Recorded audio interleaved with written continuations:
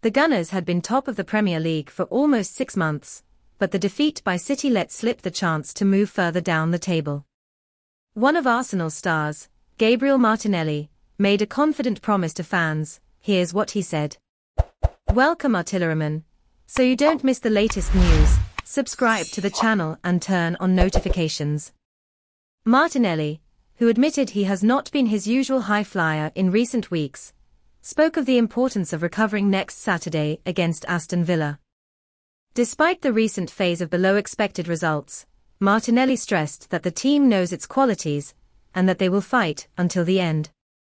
"We know our strengths and we will recover. We are a family and we will fight until the end.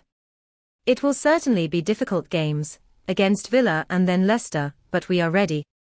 We know our team and we move forward. We lost the game against City, but we are Arsenal. We know how big we are and our qualities.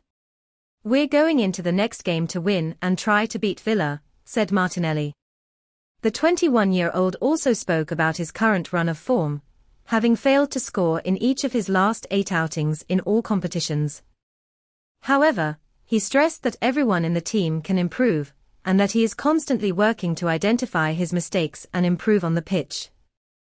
So fan, do you still trust Gabriel Martinelli as a starter, or would you leave it on the bench?